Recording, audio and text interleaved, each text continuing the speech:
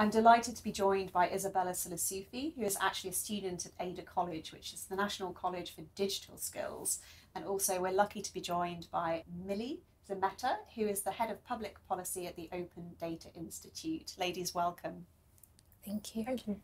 It's great that we could organise this today. I'm very excited to know what questions you have for Millie, Isabella. So would you like to kick off with the first question? Sure. So I wanted to ask, what ethical issues would you say there are regarding data, and how would you minimise them? Thanks. That's a really great question, and a really important one. Ethics as a topic is huge. I actually studied philosophy first, so ethics is a major topic. It's one of the first kind of things that people started worrying about, even before you get to the way that data has emerged as a particular branch of ethics.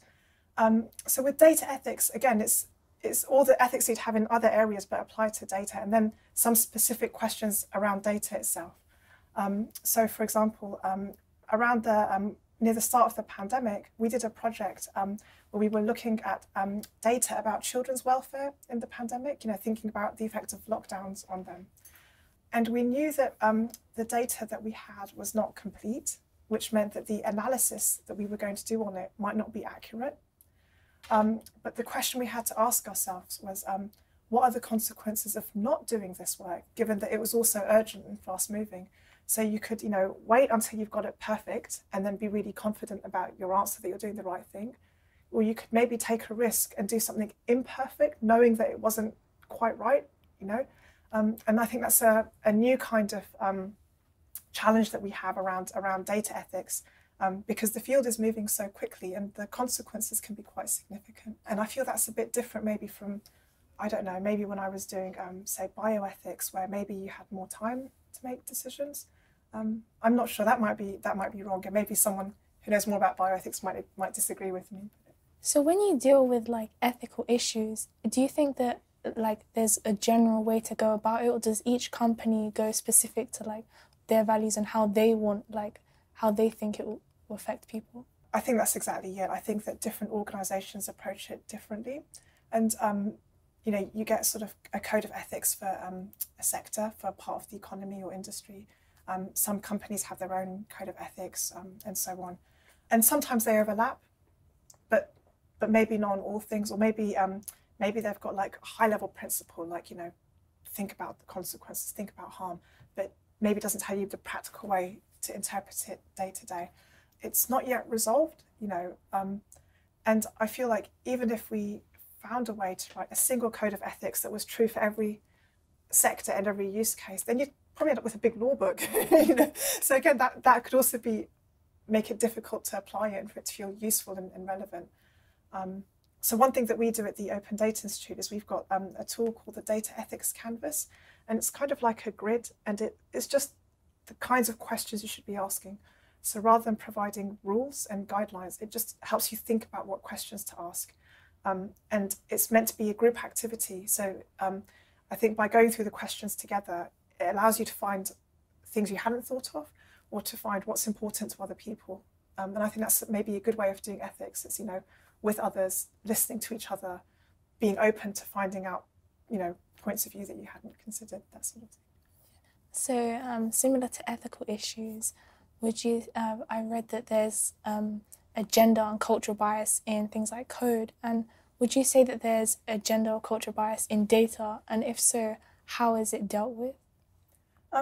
Thanks, Isabella. So that's a really great question. It's an important topic, but I also liked how you put the question, bringing out both possible gender bias but also cultural bias.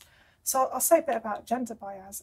So when we collect data to be analysed, maybe with a computer code, an algorithm, if the data has gaps in it, then that's going to affect the quality of the algorithm and the analysis that it does. And the data can have gaps in it, maybe because the people collecting the data didn't think a community was important, or didn't consider them when they were planning their work. And so sometimes gender bias can happen that way. Maybe there's just not data about women for some kind of studies and research and so on. And that can affect other communities too. But cultural bias is interesting because maybe that happens more at the level of how we organise data. So I'll give an example maybe from museums. So if you go to, say, a European museum, it might have objects in it from around the world, maybe from a colonial period, and in the European country may organise those objects in a certain way in different categories. I don't know, like maybe furniture or, you know, I don't know, travel and so on. But maybe those weren't the categories that would have been used by the people from those other countries, would have a different mental framework in different categories. And so there, the way that objects are being organised has a certain cultural perspective. And so you can apply that to data in the same way, that maybe the categories that we're using for organising data have a cultural bias, which means that other communities, other cultures might see data in very, very different ways.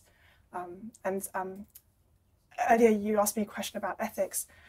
So for example, European ethics tends to be quite individualistic because it's about freedom and autonomy and identity.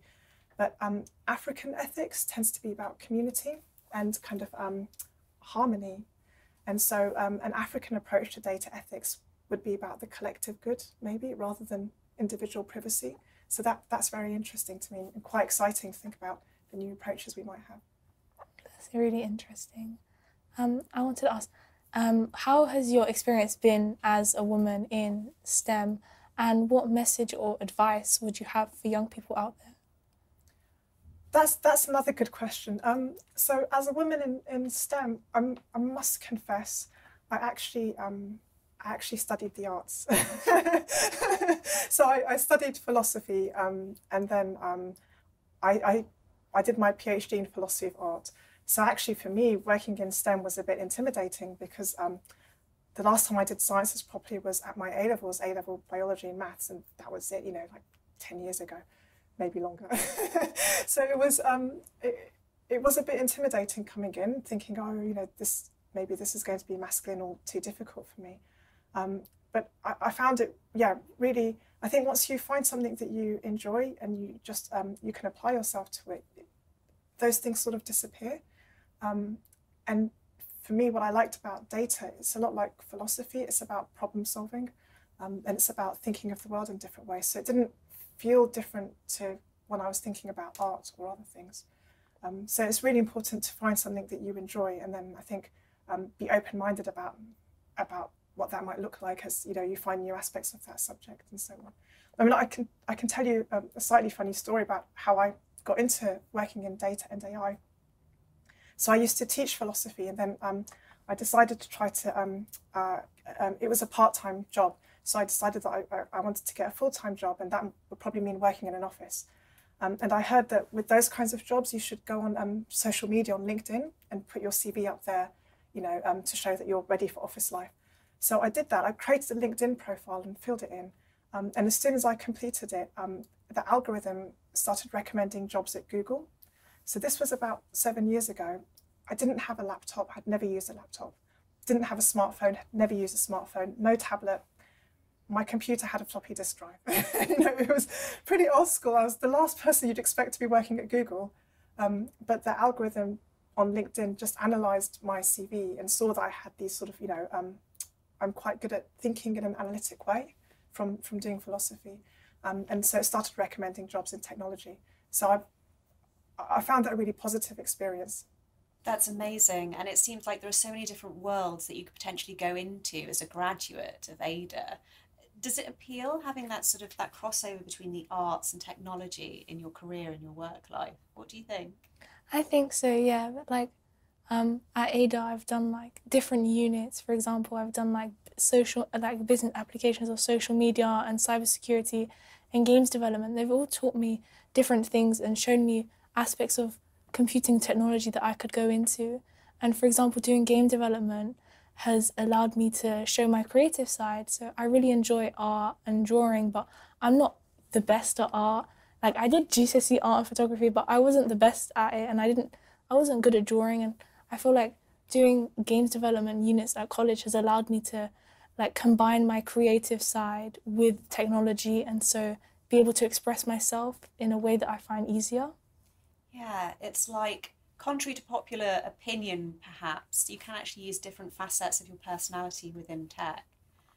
I'm just wondering about the larger theme of the world that we live in at the moment in the pandemic. and what learnings you think there have been for professionals in tech, Millie, from the pandemic and getting data out very fast so that professionals can use it to apply to their different settings. Thanks, Tamsin. Yeah, it's the pandemic has definitely changed how we use data and technology. It's speeded everything up and also scaled it up and made it much faster. But I was just thinking, Isabella, about what you said about creativity, and I think that it's I think creativity is going to be more and more important as tech develops, because technology can't think. It's the people that do the thinking behind the technology. And so we need creative problem solvers, and we need to, technology by itself can't express anything. It can only express what humans give us. So we have to be the ones expressing ourselves through it, And I think that's going to become more and more important as the technology kind of reaches the level of like lots of different people being able to work with it and use it. It's going to be more important to be creative with it. But again, yeah, so thinking about the pandemic, I think it was a situation that no one knew how to address. And so we had to be creative in our problem solving and try new things. And we had to be willing to learn from mistakes in real time. So I think that we learned to work quickly, we learned to learn quickly, and we learned to, I think, yeah, just to try things. I guess we're constantly experimenting in tech and in life. And I think that's probably a very strong note to end on. Do you have any further questions, Isabella? Or? No, I don't. I've really appreciated all the information that you've told me, and I've enjoyed learning about it. I've looked at like data briefly in my units, looking at like big data and how it could be used in AR and VR. But it's really interesting to learn about like the ethics of it and the biases in it as well. Oh no, thanks. I really enjoyed our conversation, this interview, Isabella. Wonderful. Thank you so much, ladies. Thank you for joining us at Techorati. It's a pleasure. Thank you.